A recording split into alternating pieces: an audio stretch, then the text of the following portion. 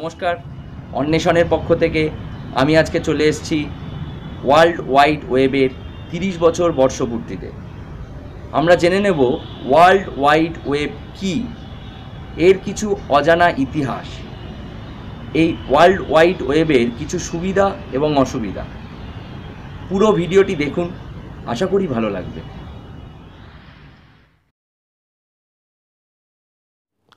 প্রথমেই আমরা জেনে রাখি ওয়ার্ল্ড ওয়াইড ওয়েব কী। ওয়ার্ল্ড ওয়াইড ওয়েব, যাকে আমরা সংক্ষেপে দ্য ওয়েব বলে থাকি, সেটি আসলে আন্তঃসংযোগকৃত তথ্যাদির ভাণ্ডার, অর্থাৎ নিজেদের মধ্যে সংযোগকারী তথ্যাদির ভাণ্ডার সমূহ। একটি ওয়েব ব্রাউজারের সহায়তায় একজন দর্শক এই ওয়েব পেজগুলি দেখতে পারে এবং সংযোগ বা হাইপারলিঙ্ক ব্যবহার করে বিভিন্ন নির্দেশনা গ্রহণ ও প্রদান করতে পারে। ইন্টারনেটের মাধ্যমে পরস্পরের সাথে যুক্ত থাকা হাইপারটেক্সট ডকুমেন্টগুলি নিয়ে কাজ করার প্রক্রিয়াকেই ওয়ার্ল্ড ওয়াইড ওয়েব বলে। এই হাইপারলিঙ্কের সাহায্যে এবং ওয়েব ব্রাউজারের মাধ্যমে আমরা ওয়েব পেজ দেখতে পারি, যা বিভিন্ন তথ্য, ছবি, ভিডিও এবং নানান ধরনের মাল্টিমিডিয়ায় সমৃদ্ধ। চলুন আমরা দেখে নিই ওয়ার্ল্ড ওয়াইড ওয়েবের কিছু ইতিহাস।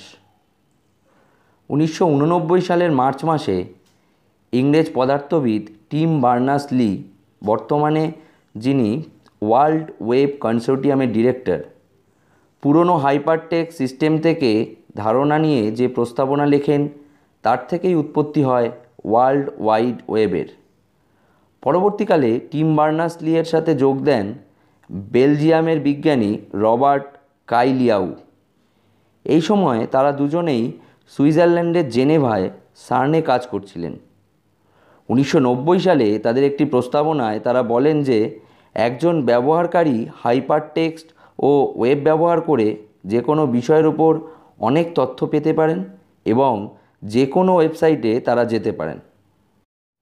এরপর থেকেই ক্রমশ এর উন্নতি হতে থাকে। ওয়ার্ল্ড ওয়াইড ওয়েবের পর্যায়কালকে আমরা সহজভাবে বোঝার জন্য 4 ভাগে ভাগ করতে পারি।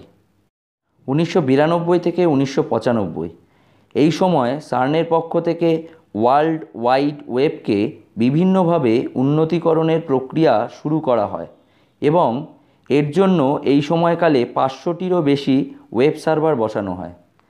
1996 থেকে 1998, এই সময়কালে ওয়ার্ল্ড ওয়াইড ওয়েবের বাণিজ্যকরণ প্রক্রিয়া শুরু হয় এবং এই সময় বিভিন্ন নামী কোম্পানির ওয়েবসাইট তৈরি করা হয় এবং কিছু ই-কমার্স ওয়েবসাইটও তৈরি করা হয়।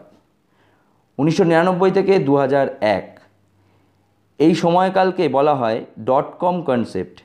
এই সময় বিভিন্ন ছোট কোম্পানি থেকে শুরু করে সাধারণ মানুষেরা এই পরিষেবার সাথে যুক্ত হতে শুরু করলো এবং এখান থেকেই ওয়ার্ল্ড ওয়াইড ওয়েবের বিপ্লব শুরু হলো 2002 থেকে বর্তমান সময় পর্যন্ত।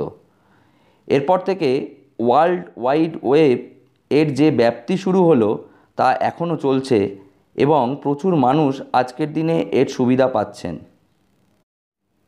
বর্তমানে এই ইন্টারনেট সংযোগ মাধ্যমে প্রচুর ওয়েবসাইট আছে, যার সংখ্যা প্রায় 2 বিলিয়নেরও বেশি। আমরা একটি ক্লিকের মাধ্যমে দেশ বিদেশ থেকে সমস্ত তথ্য বা খবরাখবর পেয়ে যাই। আর এইভাবেই দুটি মানুষ, অর্থাৎ টিম বার্নার্স-লি এবং রবার্ট কাইলিয়াউ, সাধারণ মানুষের হাতের মুঠোয় এনে দিয়েছে গোটা দুনিয়াকে।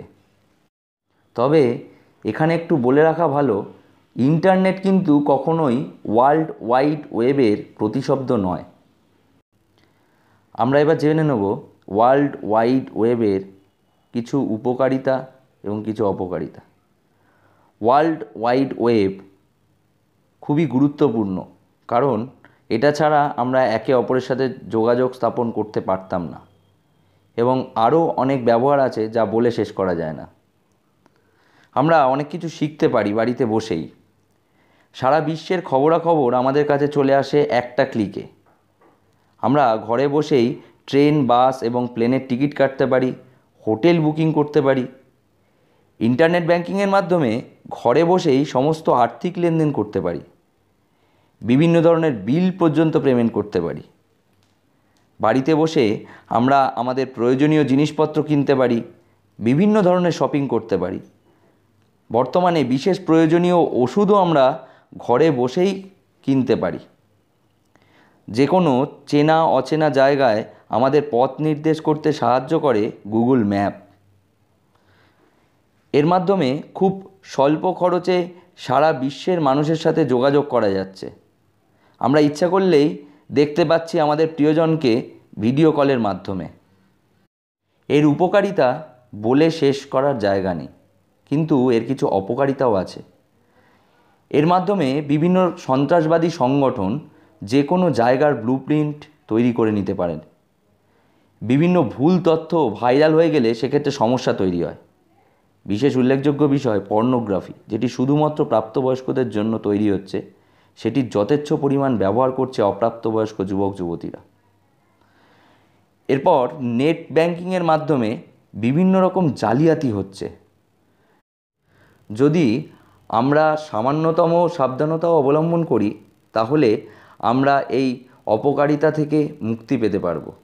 কিন্তু সব কিছু শেষে আমরা বলবো যে আজকের পৃথিবীতে এই পরিষেবা আছে বলেই আমরা অনেক সহজে অনেক কাজ করতে পারছি।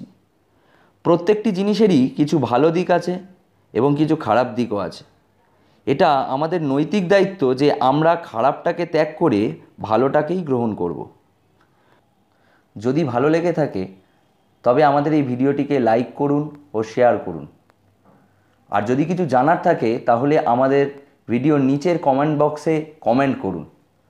আর আরও নতুন নতুন ভিডিও পেতে চ্যানেলটিকে সাবস্ক্রাইব করতে কিন্তু ভুলবেন না।